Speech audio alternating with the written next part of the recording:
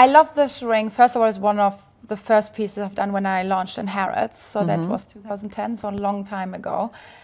But why I like it, it has so many different techniques in one piece. So first is the sculpting and the molding start actually in wax. And you carve the animal. And it's not perfect, but it's nice because our faces are not perfect. And when you do it on the... Talk for yourself. What do you say?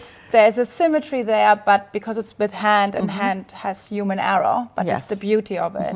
Because yes, you can do this with computer images, you can scan, you can duplicate it, you can mirror it, but then it looks like a computer spit it out. So this hand sculpting piece, I think, is very beautiful to me.